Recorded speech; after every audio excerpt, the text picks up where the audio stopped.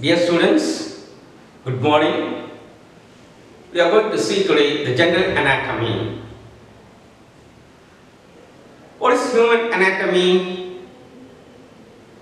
Human anatomy is the science that deals with the structure of the human body.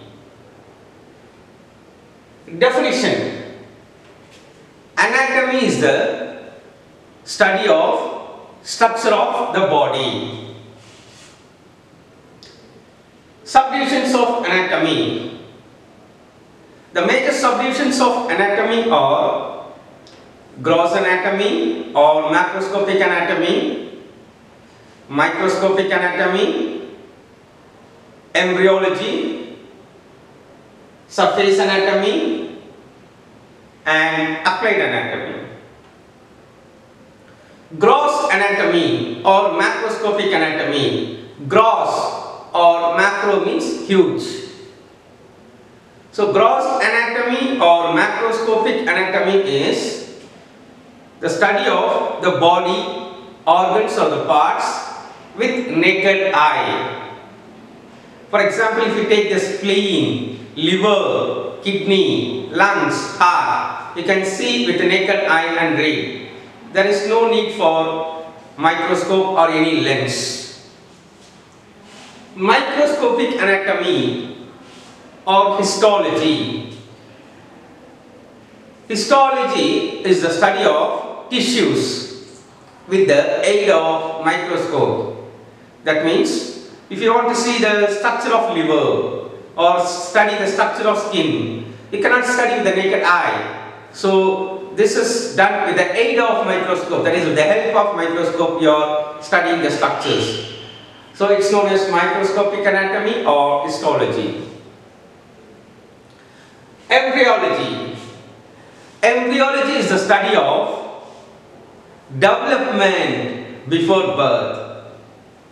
That is from the day one of fertilization, that is fusion of the egg and sperm, from the day one till the baby is born. Okay. So what are the stages of development during this period and what are the changes taking place? So studying about these developmental changes is known as embryology. Surface anatomy. Surface anatomy is studying the deeper parts in relation to skin. Applied anatomy. Application of knowledge of anatomy during medical and surgical practice. So you read what are the structures present in the body and its general features and what are the relations, etc., etc. And this you are using during your internship, during the practice in medicine or during surgery. Gross or macroscopic anatomy is divided into regional anatomy and systemic anatomy. Regional anatomy.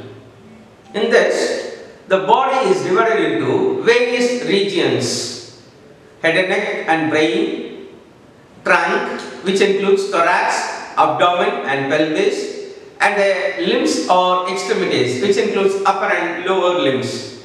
So you are dividing the body into various regions and reading. For example, the dental students will read only or concentrate only on the head and neck and brain when compared to other parts of the body. Okay. Systemic anatomy. In this, you are concentrating only on one particular system. Okay. For example, if you take digestive system, the oral cavity is present in the head and neck region. The esophagus is present in the thoracic region. The stomach is present in the abdominal region, while the rectum and anal canal is present in the pelvic region. Even though it is present in various regions, you are studying only the organs associated with particular system. So this type of reading is known as systemic anatomy. So the systemic anatomy includes osteology. Osteo means bone. Logy or logos means study. So study of bones. In lower classes you will study about skeletal system. So that is osteology. Myology. Myo means muscle. So study of muscles or muscular system. Arthrology. Artho means joints. So study of joints. Angiology. Angio means blood vessels. So study of blood vessels, blood and lymph vessels is known as angiology. Splanchnology is the study of soft parts or soft organs present in our body. This includes respiratory system, endocrine glands, digestive system and urogenital system. Now we'll see some of the terms used in anatomy. Okay. First, number one, anatomical position. What is anatomical position?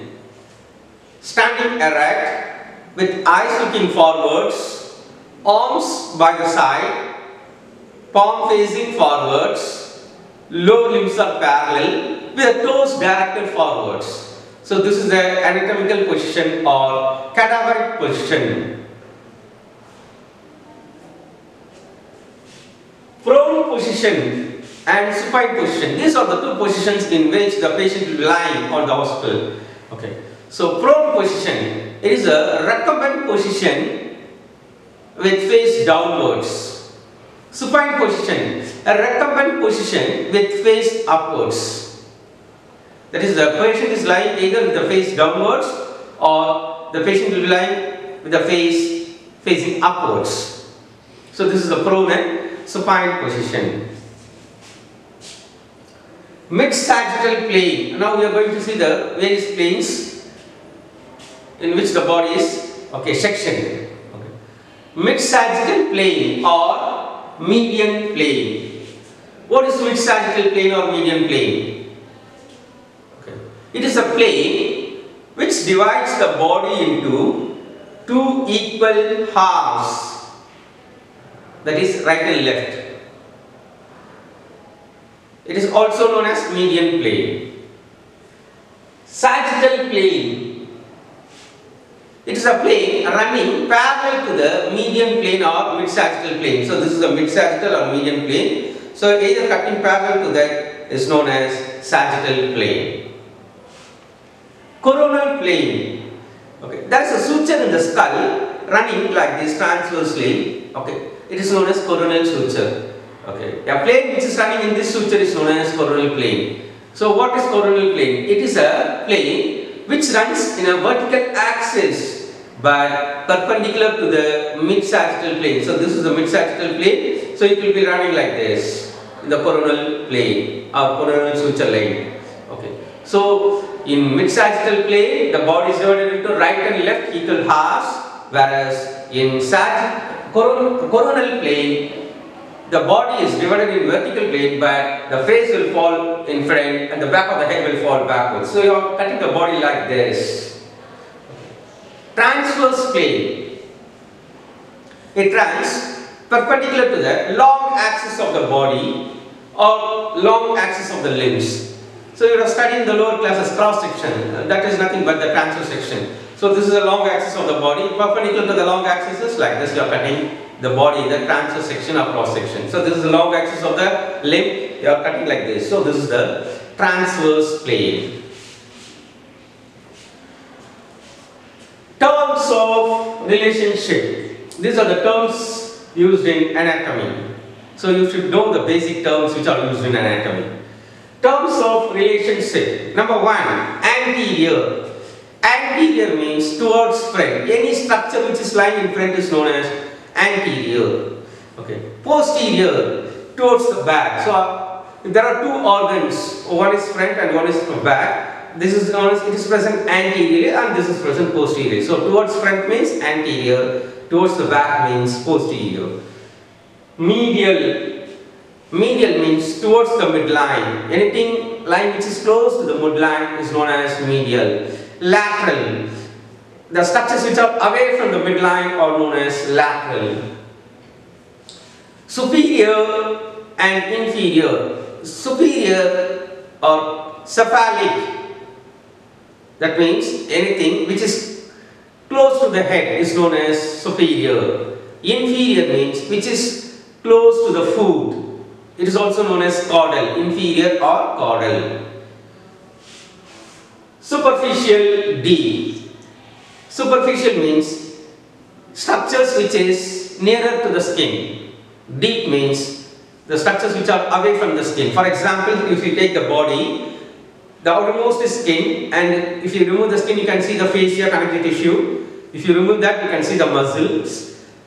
If you remove the muscles, you can see the bone. So bone covered by the muscle, then covered by the fascia, then skin. So which is near the skin is known as superficial, whereas which is away from the skin, that is which is lying deeper, is known as deep. Proximal distal, this is especially used in case of limbs. Okay. Proximal towards the trunk, distal away from the trunk. So for example, if you take the digit, you have three phalanges: proximal phalanx, middle phalanx, distal phalanx. Proximal means which is present, okay, above. Distal means which is present below. Terms of movements. Number one, flexion. So you have to stand in anatomical position. Okay, now you can learn the movements easily. Flexion, to bend or make an angle. See, I am bending my trunk. Okay, so the body is bending. So if you bend your body, it is called flexion. So flexion means to bend or make an angle. I will explain in case of elbow joint. This is elbow joint. Arm, forearm. So flexion of forearm. See, it is straight now. This is flexion of forearm. So when you are trying to flex, there is a bend or angle is formed. So this is flexion. Extension, to erect or make straight. See, now it is in flexed condition. Again going to the back to the normal position. So this is extension, to erect or make straight. Abduction, adduction. Abduction, movement away from the midline. Adduction, moving towards the midline. Circumduction.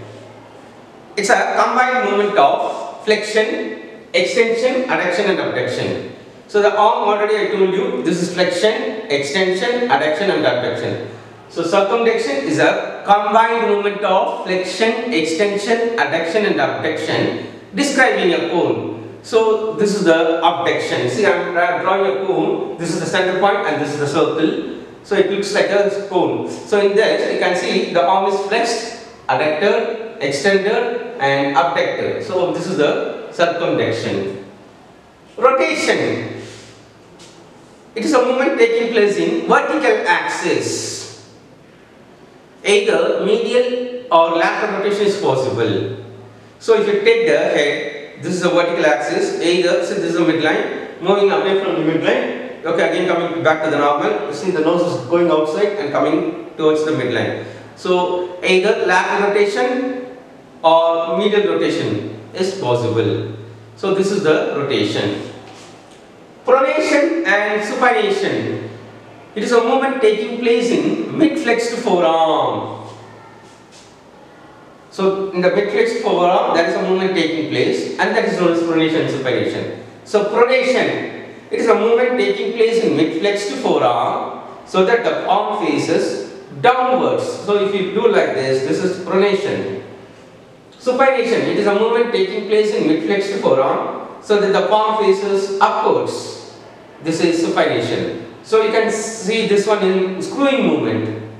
So pronation, supination, locking and unlocking movement. Protraction retraction. Protraction means moving or gliding forwards. Retraction means moving or gliding backwards. It is possible in only two places. One is in case of scapula, the shoulder blade, and another is in case of mandible, the lower jaw. Okay, see, this is protraction, this is retraction. In case of scapula, when you are trying to take something, okay, from the table or anything by stretching a hand, the scapula moves or glides slightly on the posterior surface of the thorax, okay, forwards, and this is known as protraction. When you are coming to normal, the scapula glides or moves backwards on the thoracic surface, and that is known as retraction. So these are the basic terms used in anatomy. So you learn this. Unless you are thorough in this, okay, you cannot go into any lessons. Thank you.